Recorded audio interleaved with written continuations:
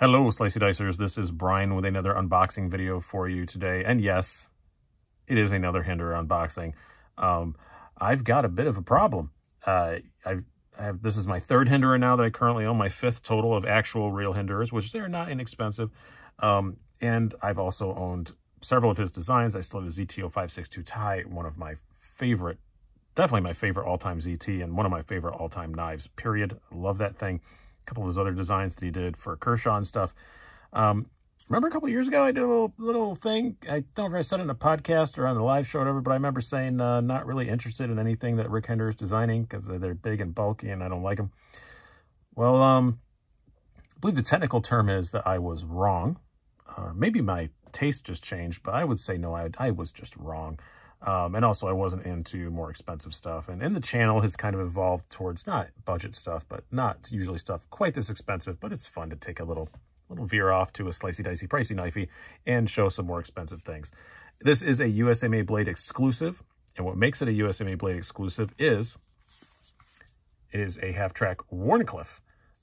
Only place you can get the Warnie is from USMA Blade. So make sure to go check them out. And I wanted to get this video up quickly. I was actually planning on doing something else today, but these are still available. There's still quite a wide selection of them on usmablade.com, and they are going to be, when they're gone, they're gone, and they're not going to last long.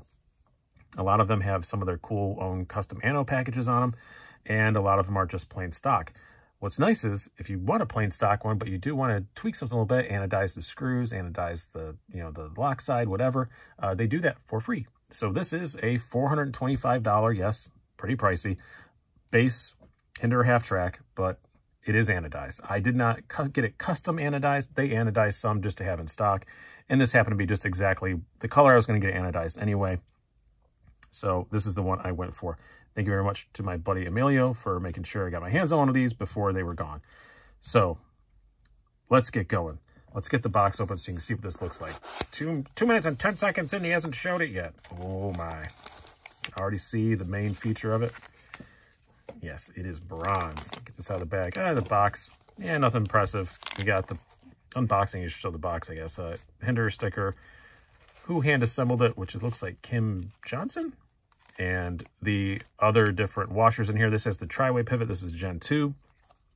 So you have your phosphor bronze and Teflon washers if you want to use one of them instead. They always come with the bearings in them, and that's what I always use. I think on my old XM18 3-inch, I used the phosphor bronze for like a week and then went right back to the bearings. But here we go, the bronze. This is the pretty side on this particular one. The other side also bronze, the black G10. Very aggressive G10. I do not like when Hinderer uses the G10 on both sides, this aggressive. I have my Eclipse, you'll see in a moment, that's G10 on both sides, but it's not nearly this aggressive texture. But when it's on one side, I really like it. But yeah, the liner lock ones and the liner lock XM18 and the XM18 Skinny and the XM18 Slippy both have it on both sides, and it's just pocket destroyer. But oh, this is pretty.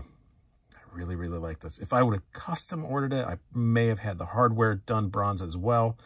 But Woody and those guys are great to deal with. I'm sending my Southern Grind Spider Monkey down to get the bronze liners done on it anyway. So it's an option they offer from their site. So I might send the hardware for this along with that and just have it all done all at once. But maybe not. I don't know. It still looks pretty cool just the way it is. Can't really complain. Let's flip this sucker open to show what makes it exclusive, the Wharncliffe blade. And it's a very unique Wharncliffe blade too. It's a very upswept Wharncliffe, which is nice because when you put it down, I bet, yeah, it doesn't quite completely clear the flipper tab, but you can get a bit more surface area to cut on flat surfaces than you do with a lot of Warnies that have the flipper tabs on them. So kind of understand with it, and a packaging thing too, I think it was, to get it in there, but it looks cool. I really do like it. I'm sure it is as sharp as can be. Do we have some paper around here? Let's see. Here's some other stuff that I was using for cut stuff before. Ye old printer test. Yep. Very slicey. They always have great edges, of course, because it's a Hinderer. Yeah, this is a very, very nice knife. I really missed having a half track around. I had a full titanium 20 CV Spanto, which was also a USMA Blade exclusive. They are long since gone. But it was over $600, and I just I couldn't justify keeping it around anymore. And it was at the time when I was really trying to get the channel going a lot more, and I'd sold it to buy some more stuff to review. And I've always missed having a half track, and saw the Wharny. I love Wharncliffes. Had to try one, and so I got this one in more of a working carry sort of thing. Stonewash blade, G10, you know, pretty basic other than the ano. And I'm probably not going to do too much modification on this. Like I said, I might ano the screws, but other than that, I'm just going to keep it like it is and use it.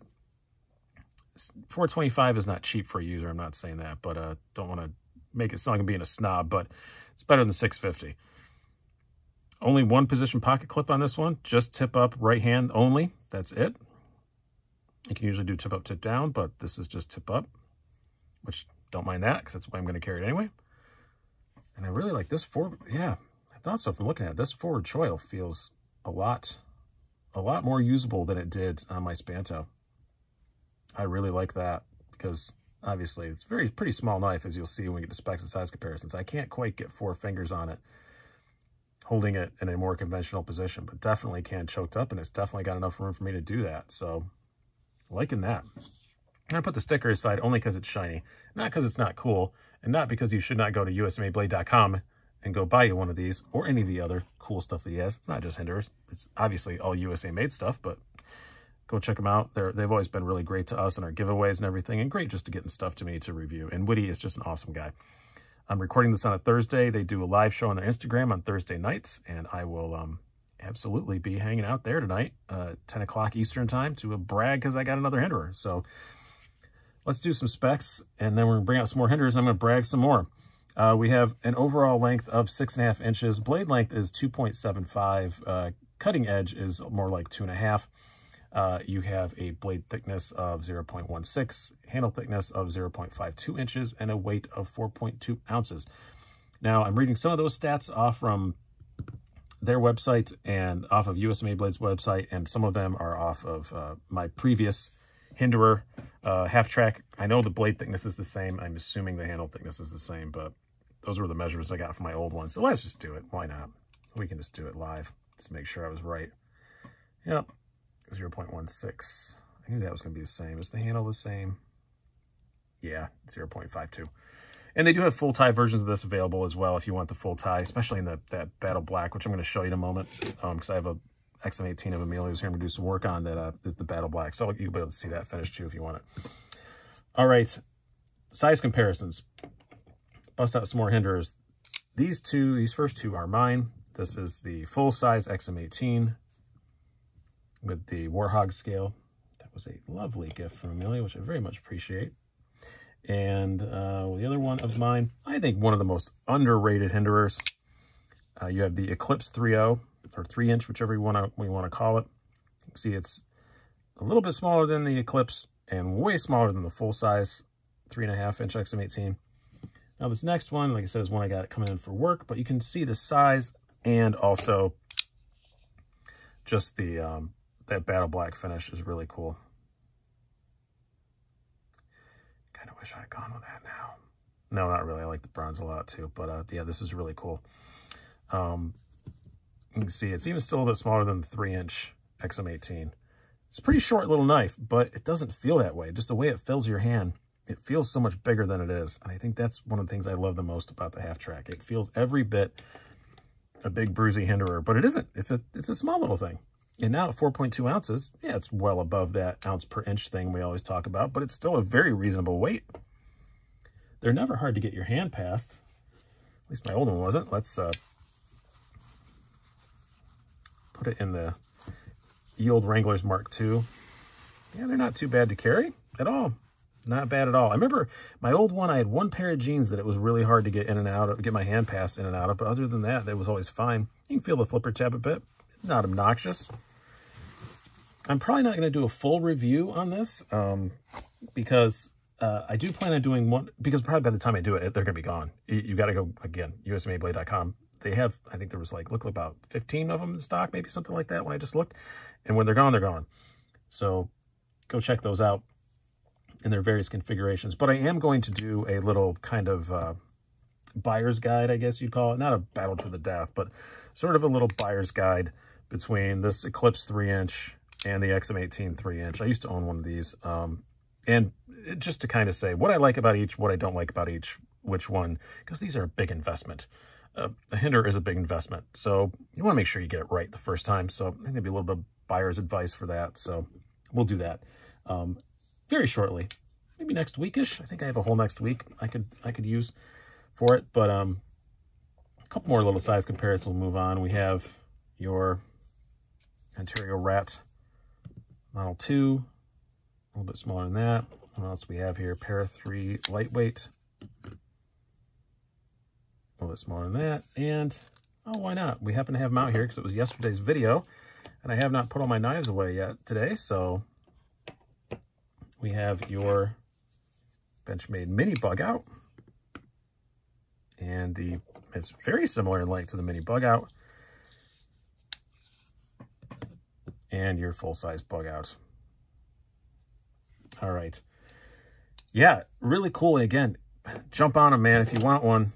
When they're gone, they're gone. And Woody never tells a lie. I asked him, because I was really worried if I was going to be able to get one. I'm like, are you going to be getting more of those in sometime later on? Like, you know, after the tax man pays me? And he was like, nope. So, yeah. So, glad I got the one I wanted. It's really great. Again, I might anodize the hardware, but I don't know. Really looking forward to just using it. It's just going to go in my pocket immediately, like right now. I already took the knife out of my pocket I had in my pocket before I started this, because I know this is just going straight in there. And, yeah, I have a Hinderer issue. I have a Hinderer problem. Definitely, without a doubt. But, you know, as problems go, you know, it's better than drugs, probably, depending on the drug. Don't do drugs.